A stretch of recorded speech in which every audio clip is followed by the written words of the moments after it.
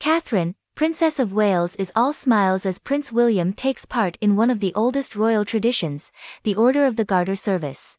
Catherine supported her husband on Monday as he made his debut as the Prince of Wales at the Order of the Garter ceremony and procession at Windsor Castle. Kate watched as Prince William, King Charles, Queen Camilla and other members of the royal family donned ornate blue robes and hats featuring an ostrich plume at the prestigious event dating back centuries. Princess Kate exchanged a grin with Prince William as he processed past her.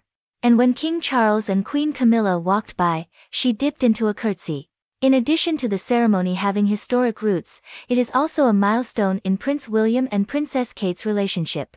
Kate made her debut at the event in 2008 as William's girlfriend when he received his Order of the Garter knighthood.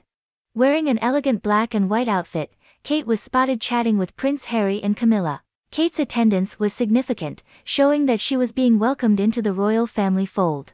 The now Prince and Princess of Wales met as students at the University of St Andrews in Scotland. 3 years after Kate's outing at the Order of the Garter service, the pair married at Westminster Abbey.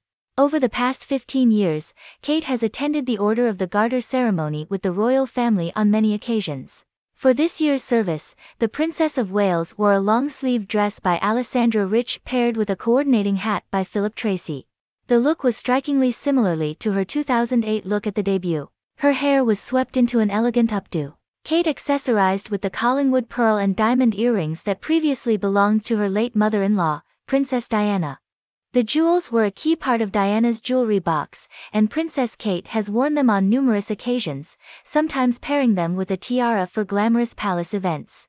She stood with Sophie, the Duchess of Edinburgh, who sported a sleeveless dress by Amelia Wickstead decorated in a pink and green floral pattern topped with a Jane Taylor hat.